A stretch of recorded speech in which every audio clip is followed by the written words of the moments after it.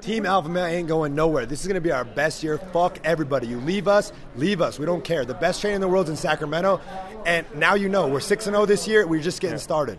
Faber's coming for that belt. That 135-pound strap does not leave our team for long, I'll tell you that right now. Absolutely. And what were your thoughts on Darren's performance? I mean, Chas is a tough guy, but Darren went out there and put on a clinic against a really tough guy in Chas Skelly.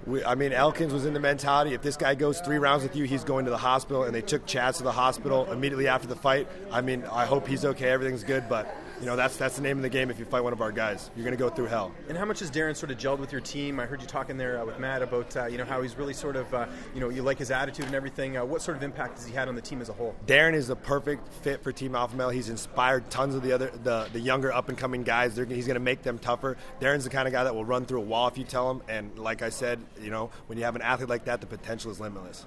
You're obviously doing the coaching stuff full time now. Any plans at all to keep fighting, or no? I know you do sometimes compete here and there. What sort of your plans on that? 2016, myself, Danny Castillo, and Chris Holdsworth are full-time coaches. That's all I got to say about that. Perfect. And my last question there, is there anyone you'd like to see Darren fight next? He wouldn't really say it. He's a polite guy, obviously, but is there anyone you sort of have your eye on for? Everybody.